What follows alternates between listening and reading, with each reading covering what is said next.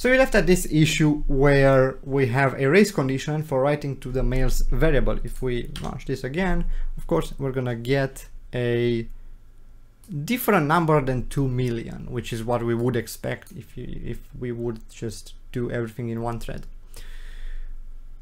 Now we know why that is, but in this video I'm going to talk about how to solve this issue. And the answer is using a mutex. This is how you can solve the issue. A mutex is sort of a lock around a section of code, so to speak.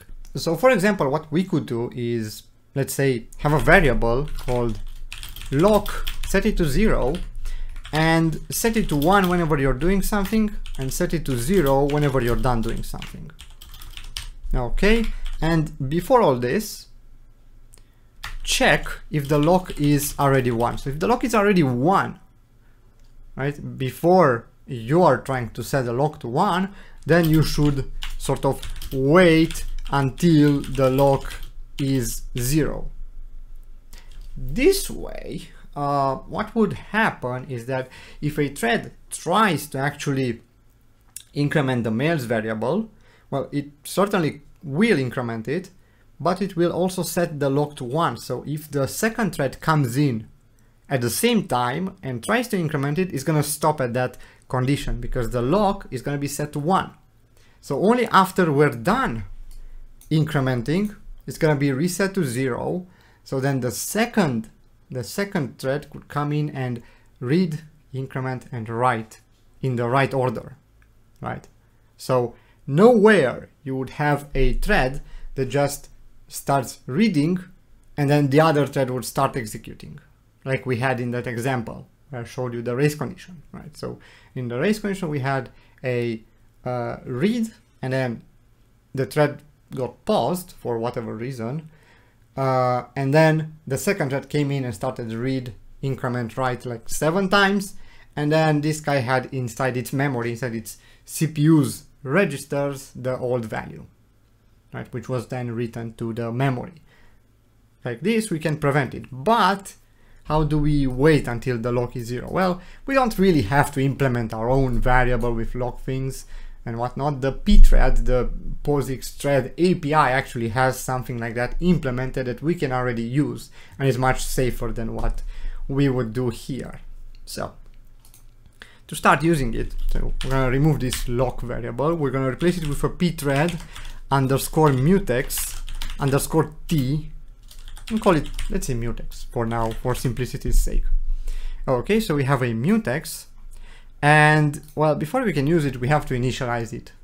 So to initialize it, we go down here, and let's say we initialize it before creating the thread. Of course, I'm going to say pthread mutex init, right? And this guy takes in just 2 arguments, the address to that mutex, so just at mutex, and then some attributes, which we're not going to get into right now. So those can be set to null, and it's going to be all right. So just set everything. Basically, when we pass here null, it's going to set everything to default, and that's all right for us.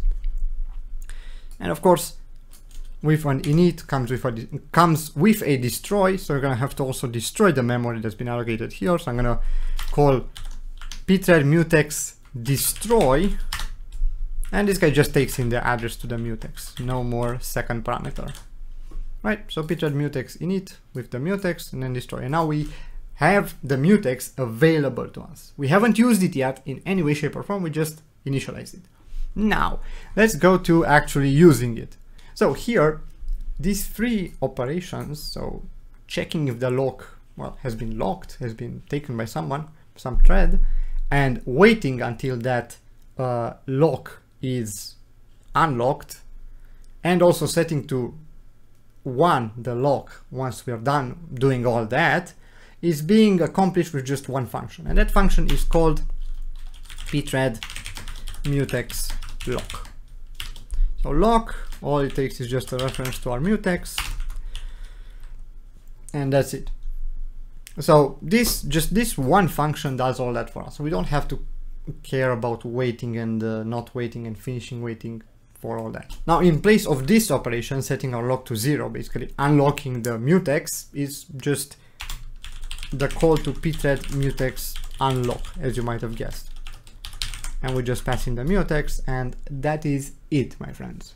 All you have to do is just call lock and unlock, and all of a sudden the result is going to be correct. So now if we try to launch this,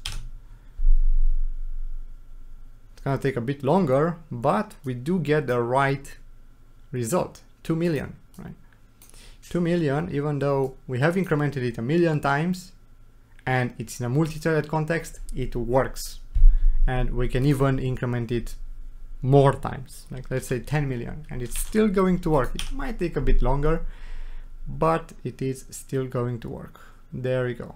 That is 20 million. So what does this do actually? Well, this locking and unlocking of mutexes is basically protecting. Think about it as sort of some brackets between a part of a code that you want to protect. To protect against what? To protect against other threads executing it at the same time.